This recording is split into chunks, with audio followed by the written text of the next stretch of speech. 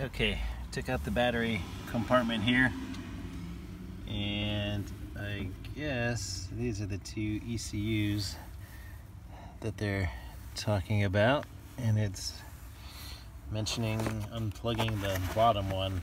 They're stacked on top of each other, so I guess that's this thing right here. Looks like there's just this one connection here. Okay, so this tab right here, you slide out like that. Guess that's all the way out. Nope, I was wrong. If you pull hard, you can get it to slide way out like that. So now you should be able to unplug this whole thing. It's a big guy. Lot of wires for EDC. You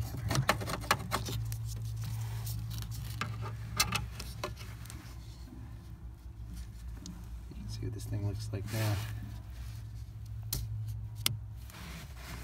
So it slides back in, so we'll. So I came out of the way in here. So this is the message you're going to get when you unplug the EDC suspension. And you'll notice it's not going to show up down here anymore under suspension, it's just blank. So we start with our cable here, and we're going to plug this into our ODB down under there. You can see that's all plugged up. Other end of the cable is Ethernet into the laptop. Now this is going to assume that you already have eSys installed and able to launch it. After 2018, you know that you have to get the reloader or whatever it's called thing. Ask Sean and he'll give you directions here. So we have to go to expert mode, click on coding. Now up here we can click connect. And this is an M4, which falls under the F020 non-direct one. It's got my VIN here. Click connect.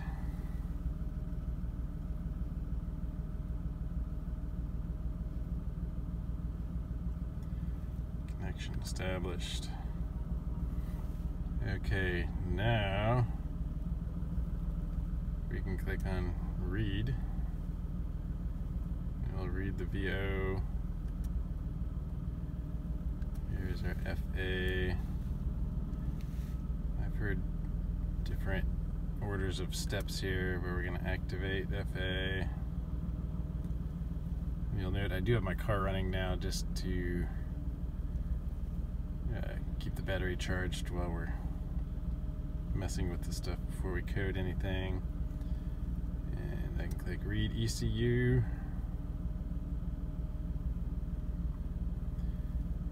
We get all of this stuff. So now I'm supposed to remove the 2VF,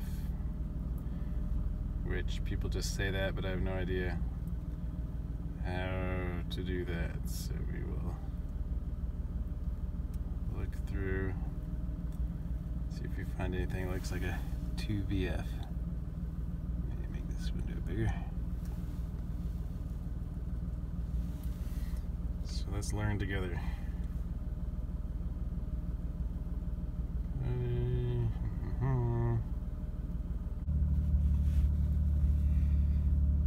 Okay, all I know is that if you click on the ones with the green arrows that say start with CAFD, you can click on this read SVT.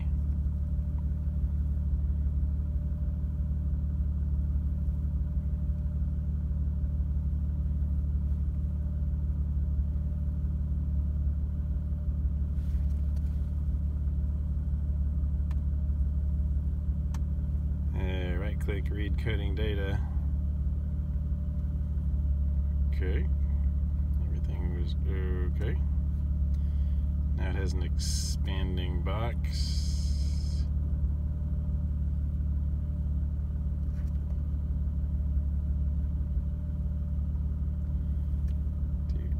FDL.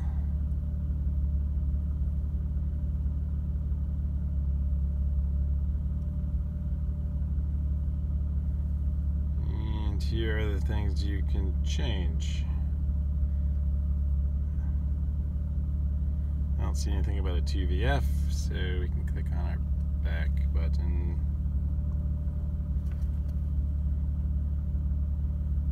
Let's go through a few of these.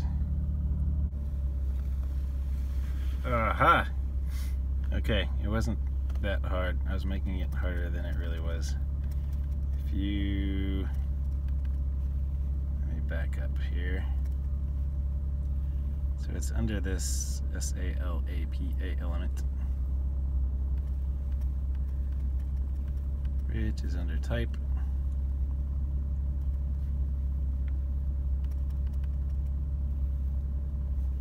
Which is under FZA blah blah German. Under FA. So we made FA active already. So if we open this folder, close header.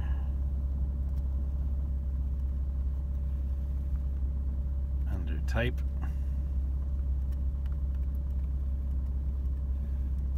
Lots of things here. I don't know what's in there. Okay, not much. So that left me with this folder, which has lots of these things. Okay, so first we're gonna save our original. Okay, we will call this FA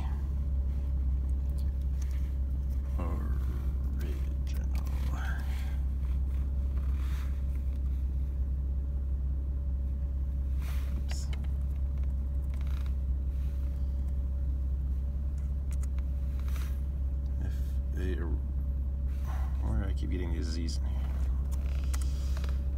here? FA original. Okay.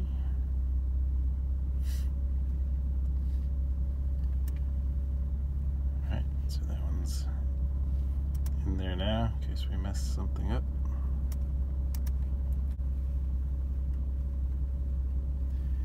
Okay, so we're going to edit.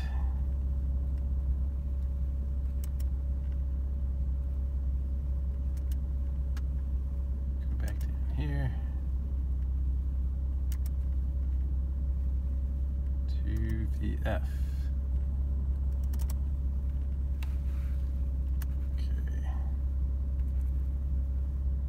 Before we delete, that just changes the name. Okay.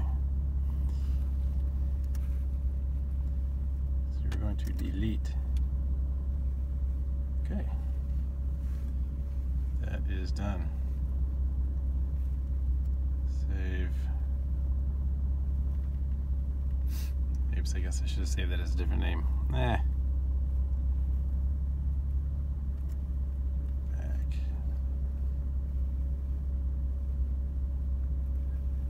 Okay, so we will reload this newly saved module.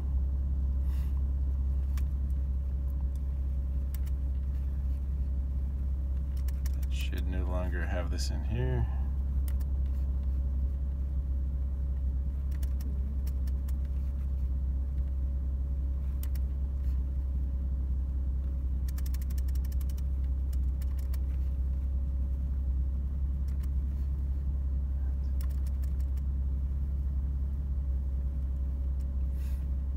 To VF. Okay. Okay, also if you just click on this SALAP element, it will show all the values down here. You can edit it directly here and then click on save from here. And it says that we want to validate our FA first, so you can do calculate FP, and there were no errors, so it was good. Then you can save it, but I already saved it out of order here. Right, click on back.